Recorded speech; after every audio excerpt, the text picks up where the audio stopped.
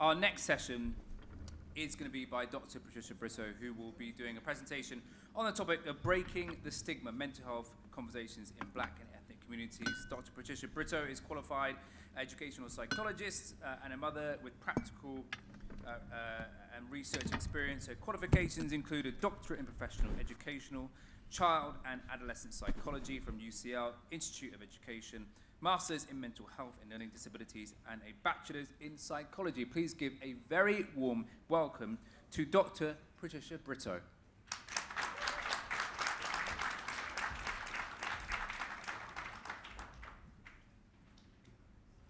Hi everyone. Is this mic working? Hi. You might be wondering, why is a psychologist here at a career conference? Well, that's because your mental health matters. If you are not looking after your mental health, your career may be quite challenging to implement and for you to pivot and make progress as you would like. Now, I'm an educational child and adolescent psychologist, and again, you might think, why is someone with that title here? Well, that's because I'm on a mission to make a systemic change in how we support children and young people. And to do that, I need to educate people who are not children and young people to learn how to support them, whether it's to do with your mental health or your neurodiverse needs.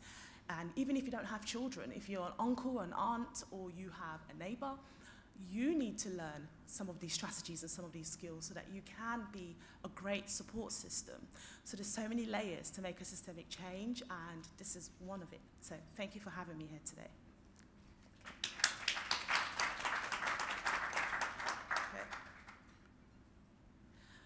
So that's just an introduction. So we'll be talking about mental health, especially in the diverse space that we are in. I think it's made a lot of progress, but there's still a long way to go. I'm not going to bore you with my qualifications. We've already spoken about that.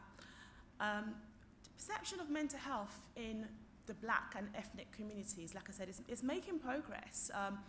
But you still have people who still see mental health as something that we shouldn't really address and not really consider it as an integral part of our overall holistic health, because your mental health is just as important as your physical health. And the stigma makes people reluctant to seek support, to seek services. I mean, I had a friend say to me the other day, why do you need a therapist? Just speak to your mum. Yes, you can speak to your mum, but your mum isn't a qualified professional that has the skills to be able to help you to process your feelings and regulate your emotions. Regulate, that's a key word, because if you can't regulate yourself, you can't regulate anyone, whether it's children and young people or those around you. So cultural beliefs is a big part. I am British Nigerian, so I think I'm okay to say that within my culture, mental health, neurodiversity is not something that people welcome to talk about at a dinner table, for example. It's making a lot of progress, but it's not there yet. And you have services, but the services are very limited, and people still see it as a taboo, a discussion that you shouldn't really talk about, or you can just pray your way through. I think I've got permission to say that as well because I'm a Christian. Yes, you can pray your way through, but also there are people who I believe, as a Christian, God has given the intellect to have this knowledge on how to help you. So faith and spirituality is a significant factor of this stigma. And then there's a history of systemic racism as well, and socioeconomic difficulties. I mean, we've been going through austerity for a number of years now, and things are worsening and not getting better in England, possibly part of the other parts of the world as well.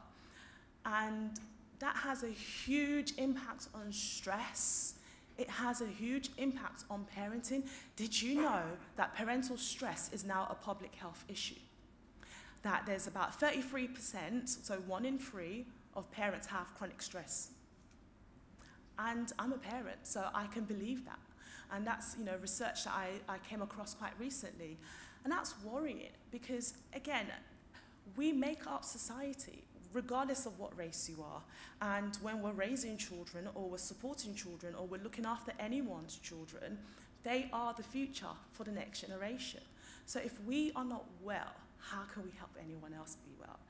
And for anyone who's been on a plane before, they always ask you, make sure you put the oxygen mask on yourself first before you can on others. So that's why I'm here. So I thought I will share that quick, introduction before you think, why is she here to talk about this? This is meant to be about careers. So we have to educate. We have to raise awareness. And the information you gather from me today, please pass it on, because we have to keep sharing this information.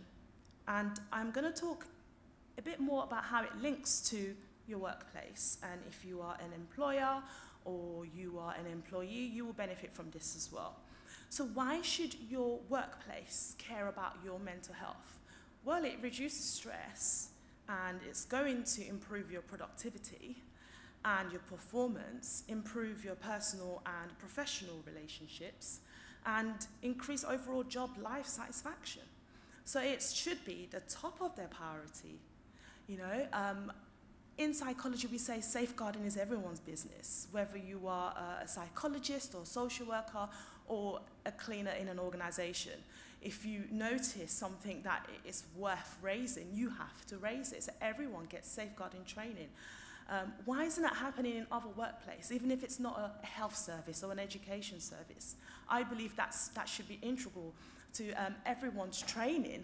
In terms of when you first start a job, you should learn safeguarding. And safeguarding is not just about safeguarding children, but safeguarding yourself.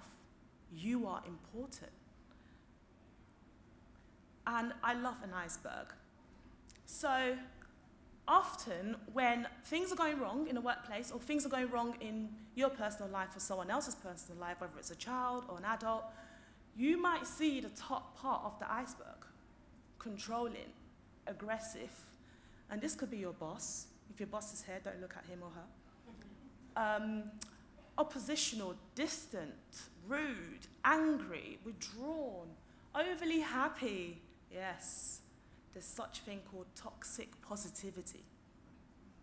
When you know something is negative, but you have to be positive about it. That's quite common in my culture, by the way, where you have to just say, it is well. When it's not well. Why can't we just call it as it is and deal with the problem? Daydreaming, manipulative, that's what you see at the surface, but there's so much more going on underneath.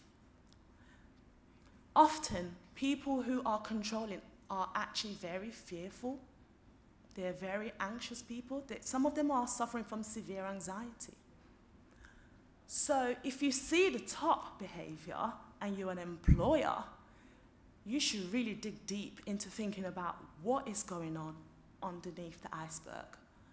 So some people are going through panic attacks, they're numb, confused, they feel unsafe. And that could be because of racial disparity, discrimination, or other personal matters. Worthless, scared, unloved, worried, and frightened. So there's always so much more. So the question we often ask in psychology, and I often ask in my service, is what is the function of the behavior? So when someone is displaying a particular behavior, it's really important to ask why. What is the function? What is that serving? And you've spoken a lot about neurodiversity. So for example, if someone is very hypervigilant and always scanning the room and always jumpy, what is the function of that? What is that serving? Is that some kind of coping mechanism? And how do we address that? It's not just, this is an issue, you can't meet deadlines and all of this, and you can't time management, you have organizational difficulties, and we just end the conversation there. No, we should be thinking about how do we address this to help the person cope. Because when you go to work, you're not just an individual. You're an individual with families, with loved ones, with baggage. And you are expected to park that and just work. That's not reality. Even if you are suppressing it, it will come out at the time when you don't expect it to. So it's really important that we don't just talk about what we see, but what we don't see, and address the unseen bits so that what you see would be a lot more positive, rather than just saying, it is well. Identify priorities. How many people take sick days here? Is that for your physical health or for your mental health? Good. I'm glad. Because you can take sick days for your mental health. You can have a mental health day. Did you know that? So it's important that workplaces prioritize this. Allow people to have their mental health days. And that's not a day to go to the hairdressers to get your hair done. But that's a day to regulate your feelings, return back to a calm state so that you can function adequately and meet all your demands at work and in your personal life. It improves productivity. So, again, if you're having to convince your workplace, these are all suggestions that you could use in your argument. And recognizing that mental health is vital, just as much as physical health, is really important. If you had a headache, you'll take a paracetamol. So if you're feeling low, if you're feeling depressed, if you are struggling to manage time, if you are struggling to focus, that's time for you to start doing some reflection and thinking, what is going on here? And there's so many factors. I found when I became a mother, all of a sudden my attention and concentration skills reduced when I went back from maternity leave. Before I started my own practice, I run my practice at Harley Street. Before that, I went back to work, and I just really struggled to focus because I was thinking about multiple things. I mean, they say, there's such thing as baby brain. I think that's real because I really struggled. I was thinking about my child, thinking about so many, things, and it was such a struggle to concentrate to the point where you probably would think I had ADHD. But that wasn't the case. It was just the case where I was going through a transition. It's really important that your workplace understand that you are human beings. You're not robots. There's a lot of talk about AI and all these things. If your workplace want a robot, then they should hire one. But you're a human being, so they have to be very flexible in how they are working and connecting with you. And don't be scared to raise that. They're hoping you don't know that information, but now you know. There's so many different sort of matrix that workplaces can do to find out what's going on. There's something called a SWOT analysis. I use that in my practice in terms of what are your strengths, what are your weaknesses, opportunities and threats.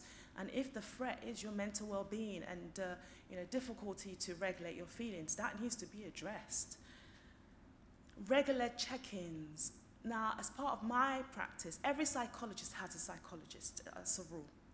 Yes, so I have a psychologist who I see once a month, and we call it supervision.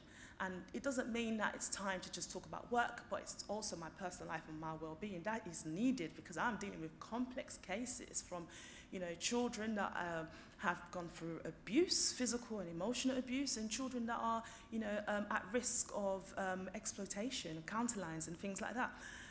So I need that supervision. But why isn't that common practice in every workplace? Why doesn't every person have access to, whether it's a well-being coach or psychologist? That should just be a given. And if you are not at an advantage stage of having that, then seek that support from your workplace. And if that's not available, then I would definitely recommend that you seek that support for yourself, because it's really important that you have those regular check-ins. Loved ones and families are great, but after a while, they'll get tired of you. Coming to them with your concerns, but a professional wouldn't. That's their job. And they have the tools, they have the expertise. So that's really important. Encourage breaks and downtime. How many people take a lunch break? That's a very small percentage in this room. And you don't get paid for that hour, by the way. So why don't you take it? Actually, can someone tell me why? Why don't you take a lunch break? You didn't put your hand up. Sorry, it's too long. The to-do list is too long. But do you realise it's counterproductive to keep working without taking a break? You would just be thinking about what you have to do rather than actually doing it. So you need to take that lunch break. It's very important. I make a big deal about it. And, you know, other downtime, you know, also there should be a celebration of cultures and have culture breaks where you talk about your different cultures. You know, we are human beings. Again, we are not robots. We have to remember that. And we should have guilt-free mental health days. We should have guilt-free well-being days. Again, because where I used to work for a local authority, we used to have well-being days where we would go and have a picnic, for example, or they will plan some kind of event. But that should be a given. And you could be the first person to champion that if that's not happening already. And, you know, there's lots of project management tools. Delegating tasks is very important. Reflection, reflection, reflect, reflect, reflect. Every Friday in my household, we think about 3 things. What's gone well, what hasn't gone well, and what could we do better? You could do that for yourself, you could do that with your partner, with your household. It's really important.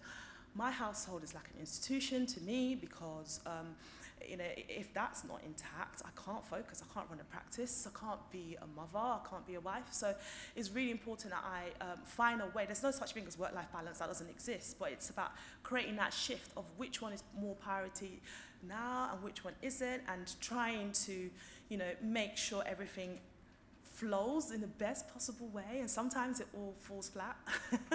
And that's okay. I give myself the permission to repair as well.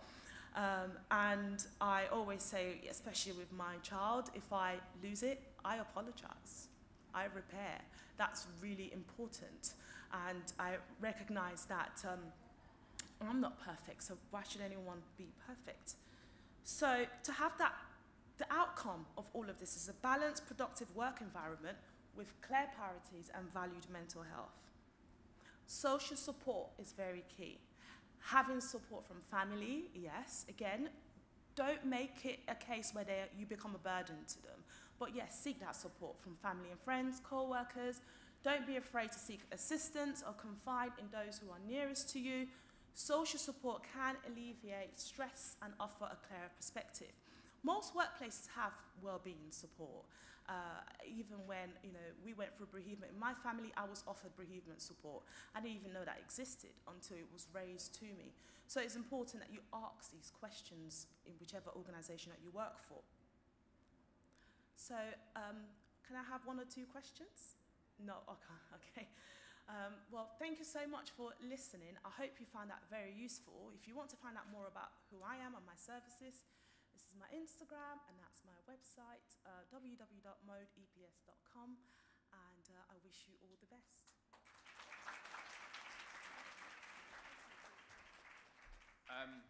Thank you so much, Dr. Patricia Britto. We're going to give you 2 minutes to kind of stretch your legs, and in fact, in that